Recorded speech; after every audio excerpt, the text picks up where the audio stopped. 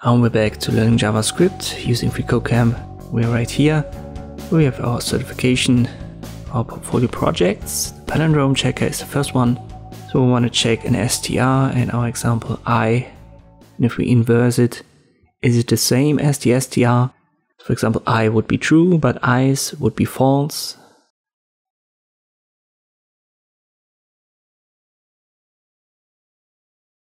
A palindrome is defined right here. We ignore punctuation, case, and spacing.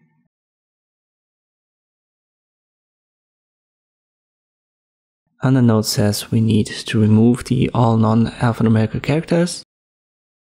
And we need to find a way to check for low and uppercase, so it doesn't really matter. You can see that here for race car, which is always a palindrome, no matter if the R, C, whatever letter is upper or lowercase. And here we've got these non-alphanumerical characters, we need to remove them. My solution goes like this. We'll start with our str.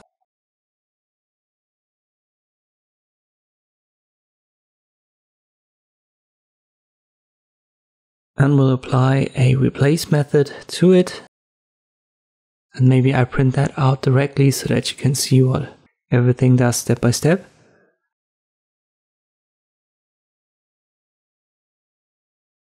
So I use console.log str. And now it's just an I. And if I add eyes, we've got eyes printed out. Let me, for example, add all of these non-alphanumerical characters. And for now they are all printed out. And now I want to replace them. So I use these regex. And the one that you need is this uppercase W. And don't forget to add the G for a global flag. And we need to replace it with nothing. So just add comma and then these quotation marks. If you don't add the G, we will get rid of the first one. All the other ones will be in there, so we need the global flag. And now they're all gone. There's another case. Let me check right here, the underscore, which is not covered by the W. You can see that if I add it, it's printed out, so we'll need to add that here. Just like so.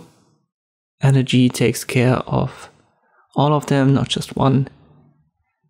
So we should be fine with the first task, so the removing of these characters.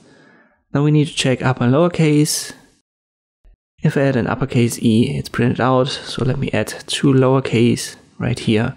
And now it doesn't matter anymore. Next step is to define the reverse and create it. So I'll just make it let reverse str. I'll print that out as well. For now it's obviously undefined, so I haven't given it any values. But we use the str that we have in code line 2.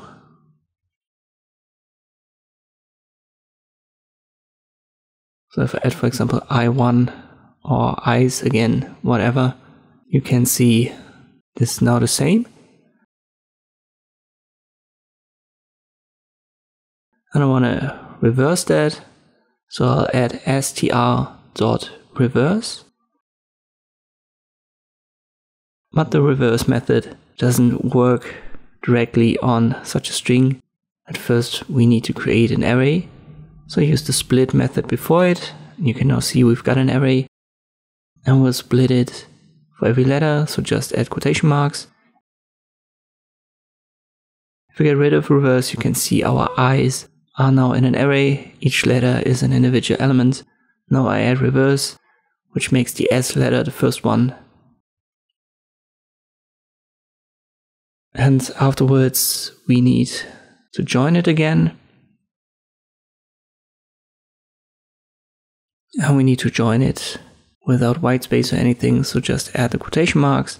And now we have reversed it, so this is what we need. Finally, we need to compare our string to our reverse string.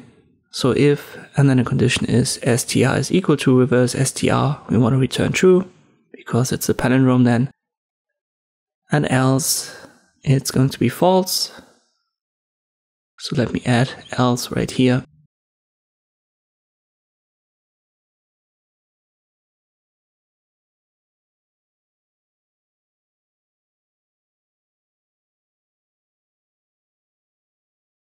And let me also print this out by adding console.log to our palindrome in line 15.